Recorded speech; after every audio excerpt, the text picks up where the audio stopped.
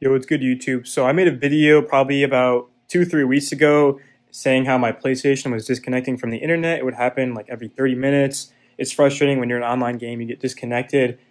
I tried to hard reset my PS4. I tried a variety of things. I even I would shut my PlayStation off completely and then I would unplug the power cord and then wait like 30 seconds and plug it in. Like I tried everything you could possibly do. I even went into the gigahertz.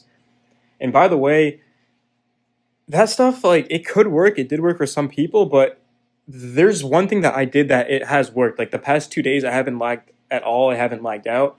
And I'm gonna explain to you guys how I did it. So you can see right here, my PlayStation's here, obviously, and then this right here is a hotspot. Now you don't need this; it's not important, but it obviously helps to strengthen the connection. Let me turn my camera. Okay, so I have my PlayStation here. I have a hotspot, but this doesn't matter. Like this does matter though. Right here, you can see is an Ethernet cord.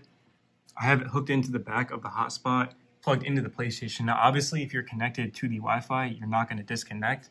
The only reason you're disconnecting is because you're getting kicked off of the Wi-Fi. So if you're hooked up to the Wi-Fi, you can't disconnect. So if you guys have the an Ethernet cord, or like you could hook it into your router, I guess you could hook it into like a hotspot or something, but this has not lagged out.